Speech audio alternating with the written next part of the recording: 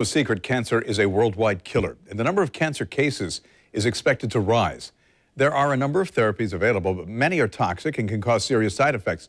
There's some new research out that looks at how vitamin C can impact cancer cell growth. Let's talk about this with Dr. Scot Ackerman. Good to have you here. So vitamin C proved more effective than experimental drugs? Well, in this study, they took cancer cells, and those actually cancer stem cells, and they exposed those stem cells to different drugs, some different cancer chemotherapeutic agents, experimental ones, and also some natural drugs. And they found out that all of these had some impact on the growth and propagation of the cancer stem cells. And vitamin C, believe it or not, had more of an impact than any of the others. You know, and it's interesting to note that I read an article in one of the medical journals the other day that a lot of people are being excluded from cancer care because they can't afford the medications. But when you talk about vitamin C, it's inexpensive, it's natural, it's widely available. This could be a significant step. It could be. Now, we know that vitamin C is used to help the immune system, and we've been looking at vitamin C since the 70s at fighting cancer.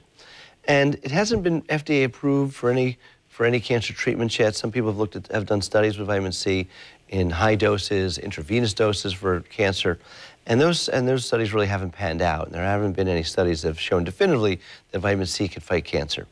But with this most recent study, perhaps we can use vitamin C as an adjunct, or meaning with other drugs, to enhance the effects of these other drugs and help to minimize recurrence of cancer. So is the next step clinical trials to see if they work in tandem with these other drugs? Yes, I think so. Again, this study was in the Petri dish. We just looked at cells, just cells. And so I think this validates that there may be a utility in using vitamin C. And so what I would think would happen is that some of the newer chemotherapeutic agents that people are using, maybe in those studies, they'll also add vitamin C, or they'll look at those drugs with and without vitamin C to see if the vitamin C enhances that.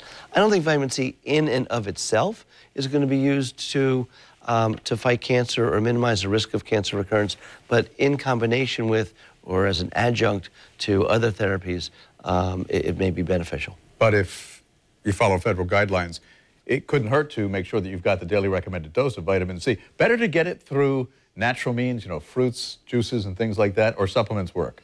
Well, I think it's always better to get it through natural means, and oranges and grapefruits and those sort of things. We also know that bell peppers and even carrots have vitamin C in them. But getting back a second to what you said about using vitamin C when you have cancer, I think one needs to be a little bit careful and talk to their physician when they're going through cancer treatment. Because vitamin C, while they're getting cancer treatment, while they're getting chemotherapy or radiation therapy, actually may act in opposition to those therapies.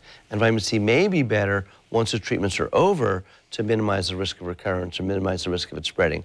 But actually during treatments, you need to be careful with some of these natural, not medications, but natural vitamins and those sort of things, herbals, because they could have an adverse effect. Some of them could have an adverse effect with the standard chemotherapy or radiation therapy that one might be receiving. Which is why it's important when you fill out your patient forms when you first go to the doctor, include supplements, not just prescription drugs, because you need to know that information.